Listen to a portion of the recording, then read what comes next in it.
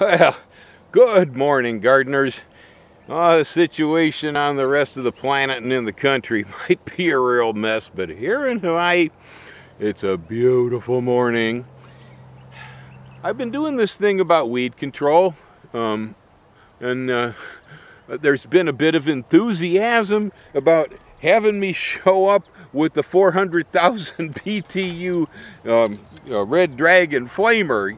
It's a little more exciting, you know, a little handheld, guys. Right down there you'll see I have a Regulation Craftsman hand truck. On it we have a tank of propane. It's bungeed in. So the hand truck is one piece.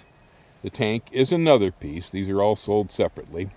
And then we have the flamer here. Now the flamer comes with the hose, with the handle, with the pipe, and the head.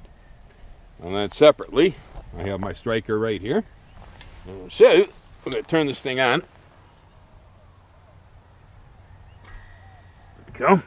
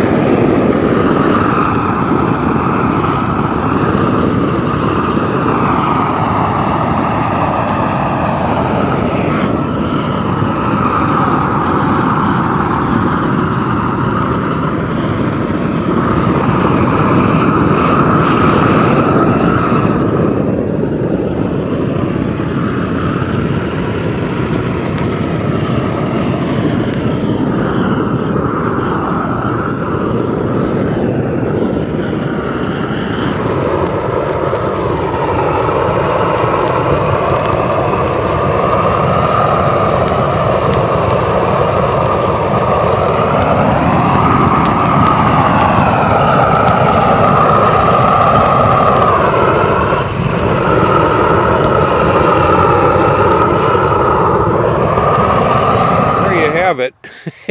Ain't much to it. Now the grass out here is really thick, and if I flame over it, it'll set some of it on fire, start to dormant it, and then when it dries out on top, if I come back in about a week or so, it'll be kind of crunchy if it's not raining, and so if I flame it again, then it's going to burn further down into the mat. There's actually a mat of about 2 foot deep underneath the sod in this field. And so it takes a while to get down through that. It's either going to have to decompose or it's going to have to rot away and burn or something or another. So you get the general idea. It's very powerful and it'll set everything on fire. It's a very powerful flamer. It will burn almost anything to the ground. Be careful with it. Probably don't use it in California unless it's winter and you got your hose out. I got my hose over here, and it was raining last night here in Hawaii, and so even with the amount of rainfall we get, the fire takes off pretty good. So you be careful with these things. But they're cool. They're clean. They're powerful. They'll do bugs. They do diseases. They do all sorts of different things, including the weeds. Aloha. Hang loose.